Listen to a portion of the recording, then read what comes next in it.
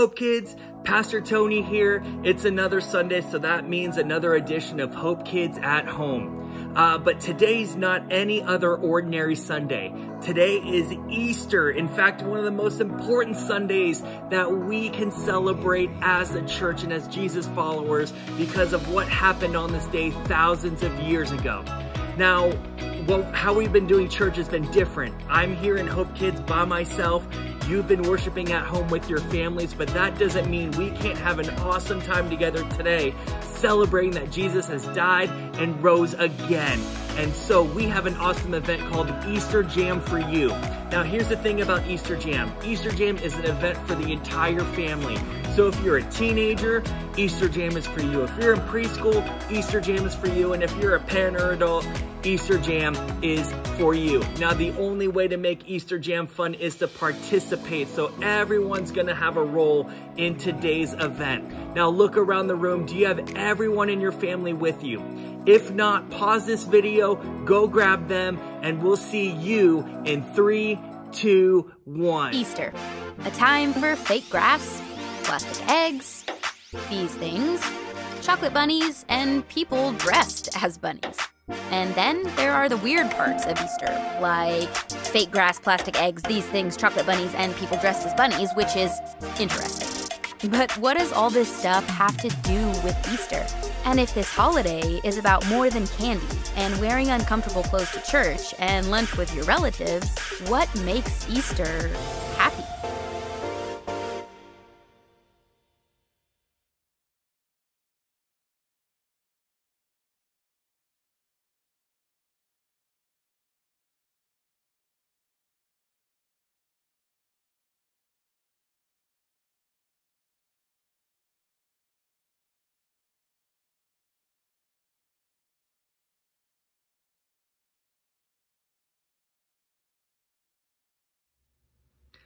All right, hear me out. There are two kinds of people in this world.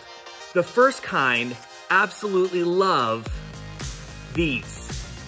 Do you guys know what these are? These are Peeps. These are marshmallow candies that always come around at Easter. Some of you love these things. There's others, like myself, who are not fans of Peeps. So let me see who likes Peeps in your household. If you like Peeps, go ahead and raise your hand or give me a thumbs up. All right, if you're like me and not a fan of Peeps, raise your hand or give me a thumbs down. Awesome. Now, whether or not you love Peeps, you're going to love this next game. So here's what you're gonna need. You're gonna need some Peeps and you're gonna need some toothpicks. Now, if you don't have Peeps, giant marshmallows work as well, but either way, you're gonna need one of those for this game. This game is called Peep Jousting.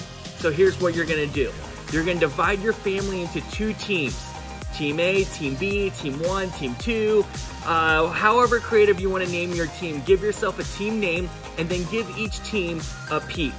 And then go ahead and name your Peep who's gonna go into the battle. All right, so come up with a creative name, and even if you want to go even more creative with your Peep, go ahead and grab a Sharpie, and you guys can draw on your Peep as well. You can put a little mustache on them, draw a hat, draw a tie, however you want to draw, or whatever you want to decorate your Peep, go ahead and do that right now.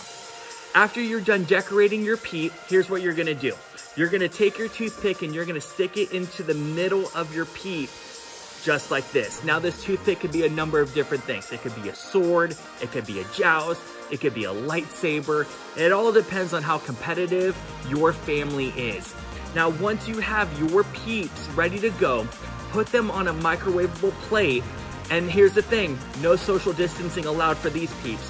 Keep them close because you want the toothpicks to be able to touch the other Peep as they expand in the microwave. So keep them close and make sure that toothpick is facing the opposite Peep.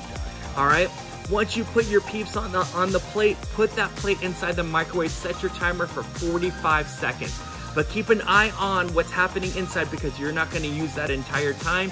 And parents, trust me, you're gonna want to end it before all 45 seconds is up. So set the timer for 45 seconds. Get your Peeps ready to go, press go, and we'll see who is the ultimate winner of Peep Joust. So I'll see you guys after your battle. All right, I don't know about you, but I had a lot of fun with that. Here's how my peeps turned out. I'm sure yours look very similar to mine. Now here's what I want you guys to do. I want you guys to take a picture of the winning team, and we want to see who the winner is out of your family. So go ahead and take a picture, tag us at HopeKidsLV or hashtag HopeKidsLV, so that way we can celebrate with the winner of your family as well. Now put away your peeps, and we're gonna go on to our second game of Easter Jam. Here's what I need you guys to do. I need you guys to grab a laundry basket and a bunch of socks. Doesn't matter if they are clean, if they're dirty, if you just took them off your feet, but they need to be a match. So go ahead and grab as many socks as you can. Push pause on this video, and I'll see you guys when you come back.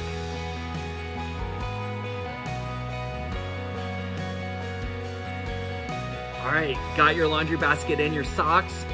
Here's what you need to do.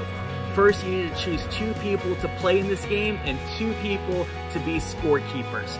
Next, I need you to put your socks on one end of the room and put your laundry basket on the opposite side. Players are gonna go to where the piles of socks are. When I say go, you're going to find a sock, and then you have to dig around the other socks and find the matching one. You're gonna ball them up into a ball or an Easter egg, and you're gonna toss them underhand into the basket. The player with the most socks thrown into the basket by the end of the timer is going to be the winner. All right, so scorekeepers, make sure you guys are keeping track of the points, and when I say go, you guys will begin. All right, is everybody ready? Great. Well, it's time for the Easter egg throwdown. Get ready to throw in 3, 2, 1, go!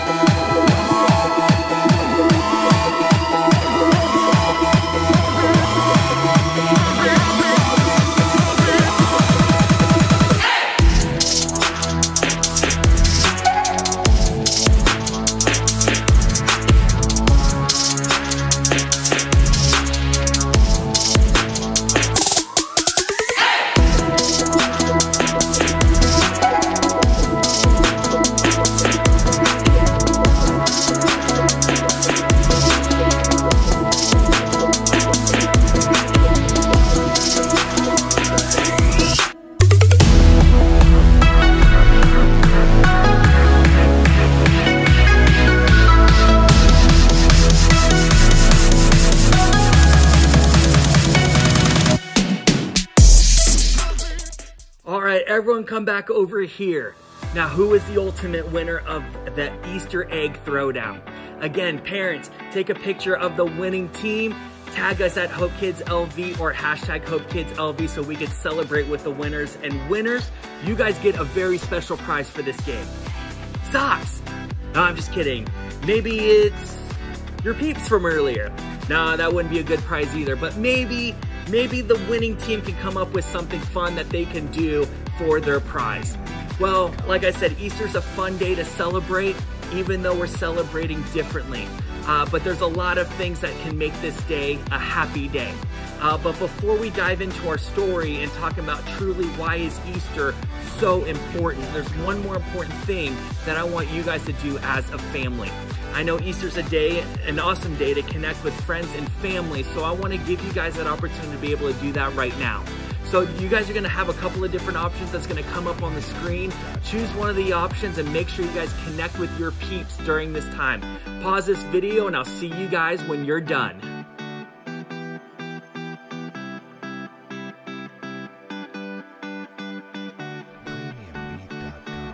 Alright, so like I said, Easter is a happy day. And not just because peep jousting or Easter egg throwdown or chocolate bunnies. Don't get me wrong, those are all fun, but that's not what makes Easter Easter. It's not what makes it the special day that it is.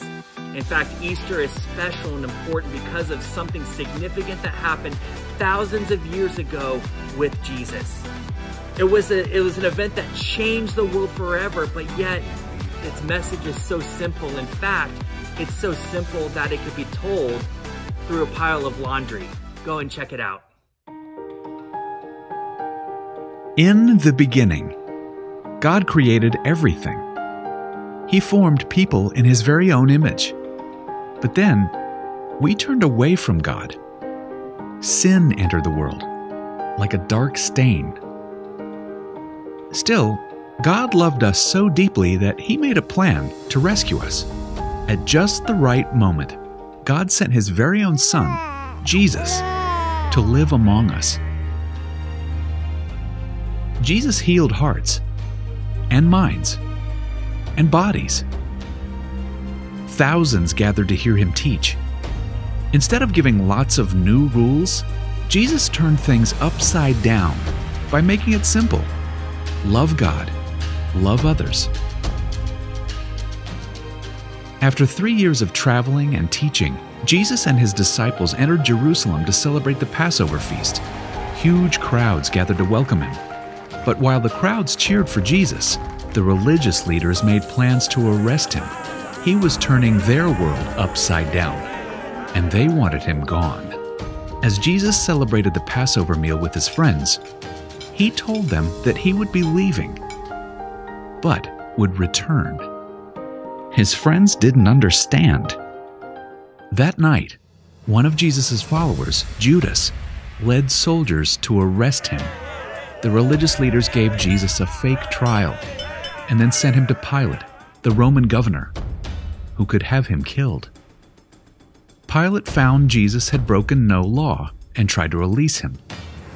But a mob called for Jesus to be killed. Pilate gave in and handed Jesus over to the Roman soldiers.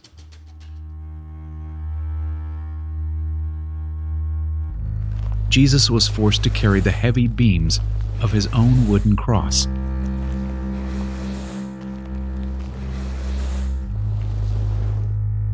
On a hill called Golgotha, the soldiers nailed Jesus' hands and feet to the rough wood. The soldiers and people who passed by laughed and mocked Him. But from the cross, Jesus asked God to forgive them. Finally, Jesus called out, "It is finished." Then He died. The earth shook. Rocks split open. Even the soldiers cried, "Surely He was the Son of God." One of Jesus' followers took His body and placed it in a tomb cut from the rock. A huge stone blocked the entrance. Jesus' friends were devastated. They had believed that Jesus was the one God promised, the one who would rescue them, but now He was gone. Their whole world had turned upside down. Jesus' friends stayed hidden in fear for 3 days. But early Sunday morning, Mary Magdalene, a close friend of Jesus, hurried to the tomb. She planned to anoint Jesus' body with special spices. As Mary neared the tomb, she saw the stone had been rolled away. The tomb was empty. Mary turned to see a man standing near. She didn't recognize him until he said, "Mary." It was Jesus, alive. Jesus told her, "Do not hold on to me. I have not yet ascended to the Father. Instead, go to those who believe in me." Jesus, God's Son, became like us to lay down His life. Through God's power, He defeated death for all of us, and sin was washed away. One day, He's promised to return, so we can live with Him forever.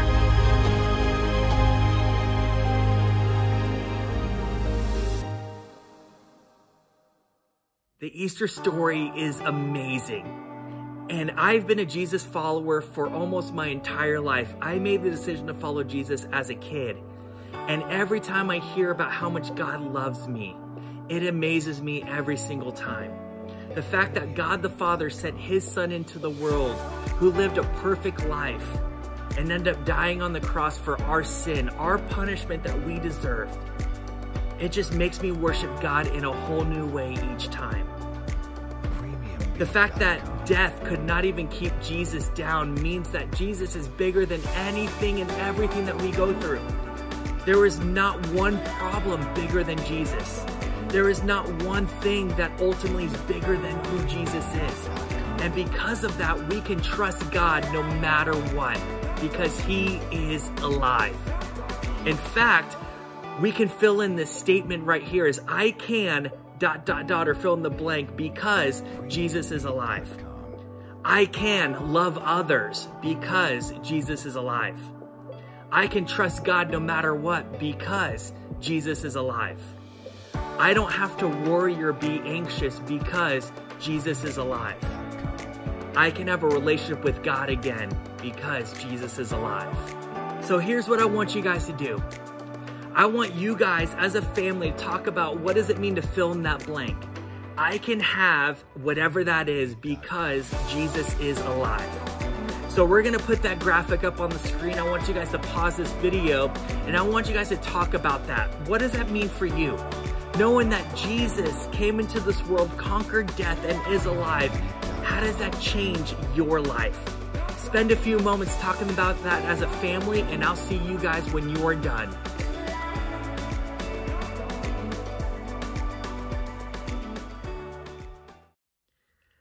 Awesome.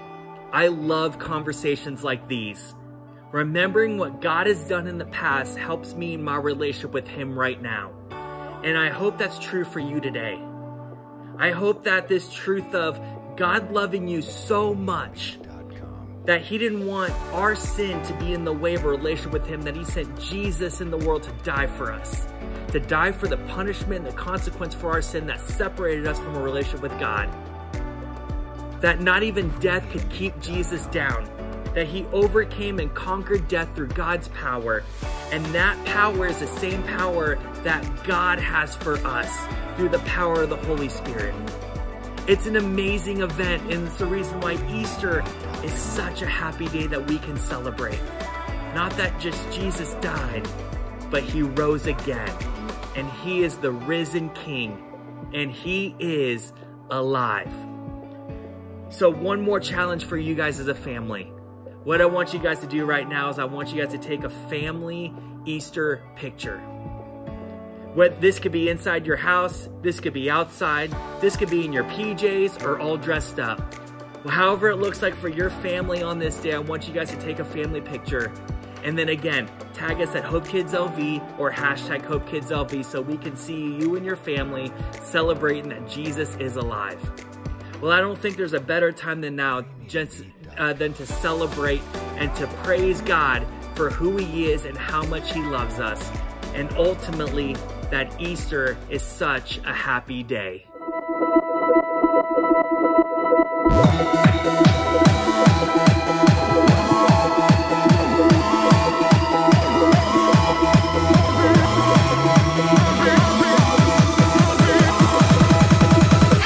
The greatest day in history. Death is beating, you have rescued me. Sing it out, Jesus is alive. The empty cross, the empty grave, life eternal, you have won the day. Shout it out, Jesus is alive. He's alive. Oh, happy day, happy day. You wash my sin away. Oh, happy day, happy day. I'll never be the same. Forever I'm changed. I'll never be the same. When I stand in that place, realize meeting face to face, I am yours, Jesus, you are mine. In this joy, perfect peace, earthly pain finally will cease. Celebrate, Jesus is alive.